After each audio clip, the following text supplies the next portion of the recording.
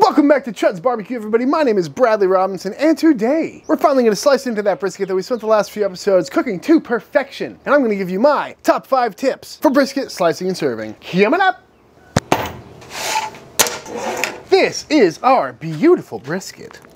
This thing has been resting for the last 15 hours or so in that toaster oven at 150 degrees. If you want to know more about that, you can check out my last video or my other video about how to rest a brisket in a toaster oven. But this thing is looking great, feeling nice and tender, bark is intact, smelling fantastic. Tip number 1 for slicing into a brisket is don't slice in when it's piping hot. I see it all the time on the internet from rookies as well as professional joints and other YouTubers that slice into briskets when they're incredibly hot. And while it may look good on camera, you're gonna see all those juices pouring out and running all over the board. And that's not what you want, because then you're gonna end up with a dry brisket. All the moisture that's supposed to be held within the meat fibers is just leaking out. Not to mention, if you cut into this thing when it's piping hot, it's just gonna steam everywhere. And again, that's just moisture leaving your brisket that you wanna keep in there for that wonderful, moist slice. So ideal slicing temp for your brisket is about 140 to 150 degrees internal temp. That way all the fat and juices have time to recirculate and rehydrate into the muscle fibers, and you're not gonna have any steam out or leak out on the board. And because I rested this at 155 degrees, we really don't have that far to go. But just to be safe, I'm gonna let this cool down for maybe 10-15 minutes before we slice in. Tip number 2 has everything to do with presentation. If you spent the last 20 to 30 hours babying this brisket, you really don't wanna drop the ball right at the end and just serve it on some paper plates and have it look all messy. This brisket deserves more respect than that. So what a lot of places in Texas are doing, whether they're barbecue joints, pop-ups, you name it, is using some of this stuff. Butcher paper. If you go to any barbecue joint in Central Texas, they're gonna be serving you brisket, ribs, sausage, you name it, on a slab of butcher paper. It is tradition, it is classic for a reason. It looks great. Again, it makes for easy cleanup at the barbecue joint. And 9 times out of 10, you're gonna get a piece of butcher paper on a sheet tray or plastic tray of some sort. And for cooking at home, it's really gonna help drive home that aesthetic. Get yourself a tray, get the perfect width, slice it down, get your next measurement, perfect fit every time, nice clean look, and it's really gonna give you that professional quality in the backyard. Tip number 3 for your brisket serving is adding some beef tallow. Adding beef tallow to your brisket at this stage is great for a few different reasons. First and foremost, if you pull a brisket out that's dripping with fat, that nice glistening, shiny bark that you slap down on the cutting board, it really is just gonna give you that wow factor and really impress your guests. But it's also great for more than just the looks. No one's ever gonna complain about a slice of brisket being dry if it's literally dripping with fat. Not to mention, as soon as you slice into a brisket, those slices are gonna start oxidizing immediately. So having some extra fat and lubrication lying around is really gonna help stave away that discoloration and increase the life of the slice of brisket that you just trimmed out of this thing, giving you enough time to make it to the table or to serve everyone before it starts to discolor and look kind of weird. A lot of people will add tallow when they wrap, which is a great move. Having some tallow in the wrap is always a nice thing. We didn't do that, but because we're using the foil boat, all the tallow that has been rendering out of this thing overnight is now collected in the bottom, so we can just pour it right on top. Ooh, that feels nice.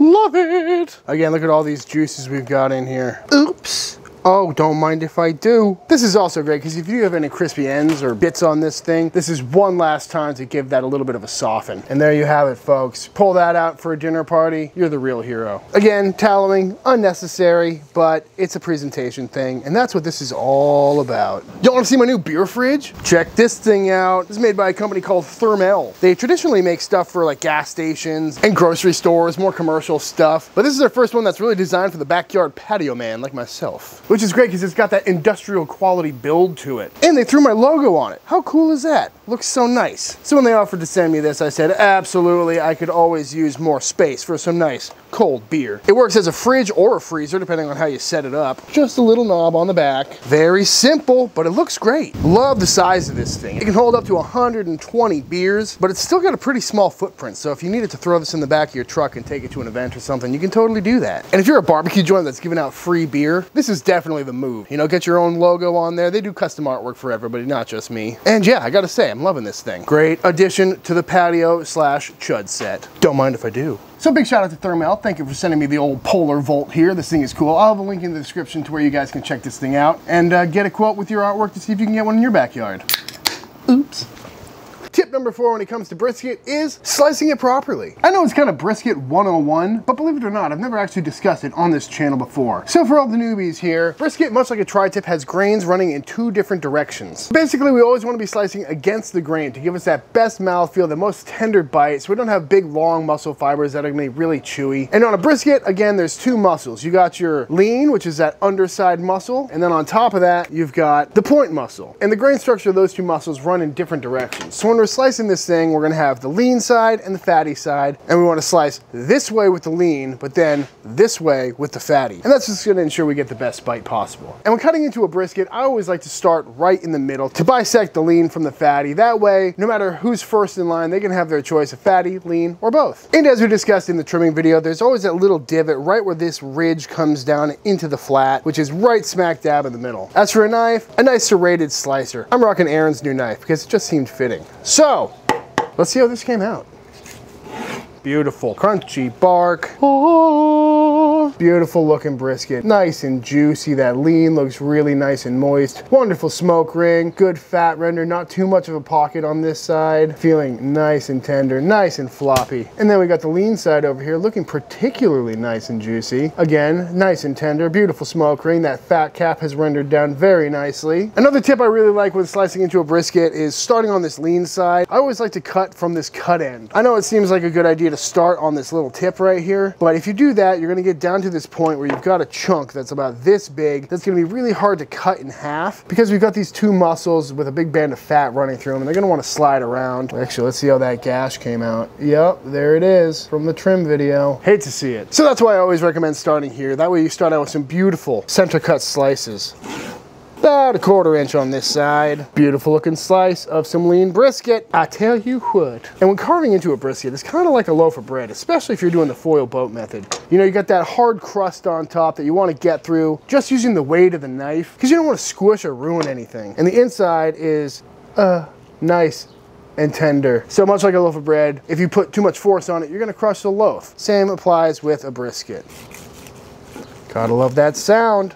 Further we get into this lean, still looking good. That gash though, look how deep that went. Unfortunate, but hey, is what it is. And that is your beautiful lean brisket. Moving on to the fatty side here, there's 2 ends. We got the point end and the flat end. Remember, this is that big part I was telling you about that we tried to minimalize, and this is all that fat that we tried to scoop out, and we did a pretty good job. Could have done a little bit more, but you know, this slice is always gonna be the runt of the litter. But this side, however, is where we're gonna get the most of this top muscle. And this top muscle is the point, this bottom is the lean. So this is the side that you're gonna get your beautiful Texas style burn ends from. So usually I like to go nice and thick on this side.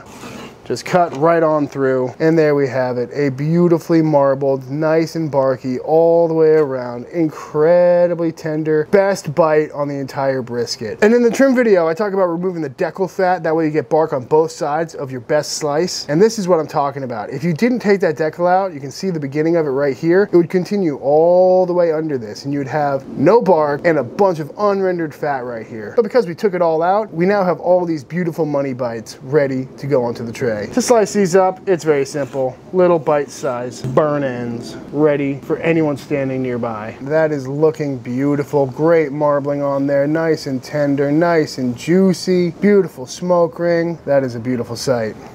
A little bit thicker slices on the fatty side. Another reveal of some perfectly rendered, beautiful marbling on a delicious looking prime brisket. I mean, just look at that, folks. What more in life do you need than that? Incredible bark, perfectly trimmed, perfectly rendered, nice and floppy. Oh, love to see it. Oh, beautiful. I mean, would you just look at it, folks? Come on. Love it. All right, let's plate this up. And there you have it, folks. A beautiful tray of some beautiful brisket cooked to perfection. We got our fatty side, our burn ends, and our lovely slices of lean, of course, with some house-made pickles, some Martin's potato bread, a little bit of barbecue sauce, and some lovely white onions. And that is all on top of some Reynolds Kitchens butcher paper on a lovely tray. And that is something I would be proud to hand to anybody in the world. And that's it, folks. That's what Texas barbecue is all about. I gotta go in for a little dive real quick. Oops. Oh, that's my favorite bite right there. Lovely smoke ring, perfectly barky, nice and tender, rendered fat. Oh yeah. Oh, that is lovely. It really is all you need, folks. A little salt and pepper, some smoke, attention to detail, and come on, who wouldn't want to eat this? Am I right?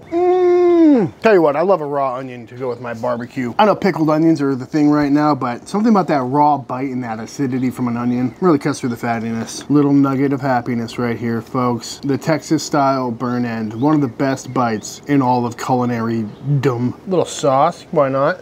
Oh, boop, boop, boop. That's a good lean. Y'all definitely need to make your own pickles. These are the ones I made in the chopped beef episode. But the real pro move, get yourself a nice slice of some fatty, dip it in a little sauce, paint it on the bread. Couple onions, couple pickles, get yourself a little fold over. That's it. Texas barbecue in a nutshell right there. All right, I could sit here and eat this all day, but I think it's time for the official taste test.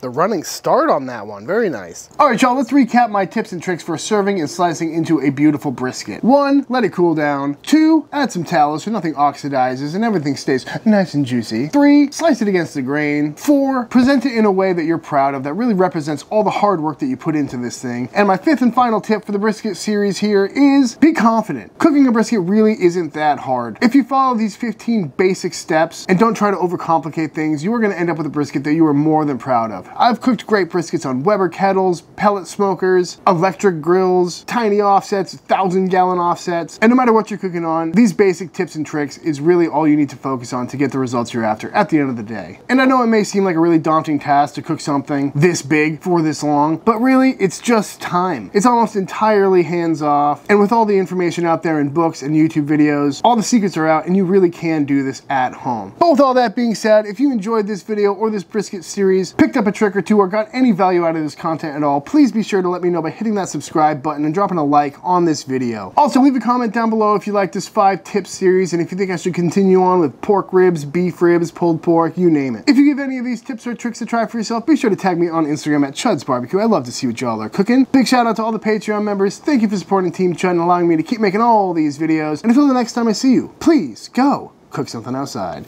Peace!